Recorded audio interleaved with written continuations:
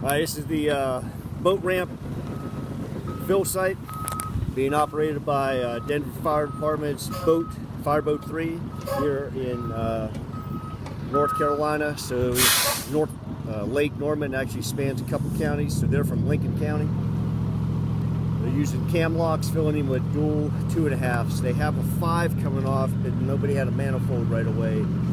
So that's a 1,500 gallon a minute fireboat. That's what it's rated at. It'll do more than that. It doesn't need much water. You can see it just pulls up and they engage that fire pump. And now he's filling these. They're filling him well over 1,000 gallon a minute.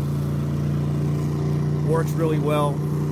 So when you have these kind of lakefront properties, right? These big lakes, whether it be Lake Winnipesaukee in New Hampshire, or whether it be Lake Norman here, Lake Estonia, all those big lakes, Lake Geneva, we saw a fireboat at Lake Geneva, Wisconsin.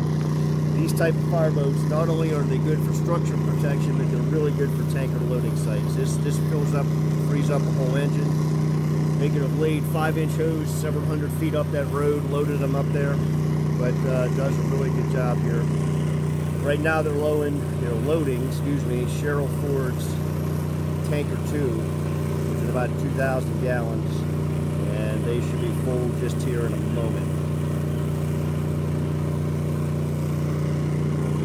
So it doesn't need anything fancy, right? It takes its water, it's a bottom draft rig, good to go, and they're full.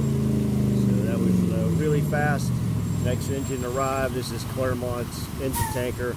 They're going to back in and get loaded up. So excellent use of a fireboat. Good volume size. Not only can they supply structural fire support along the waterfront, they can supply tanker support for inland operations.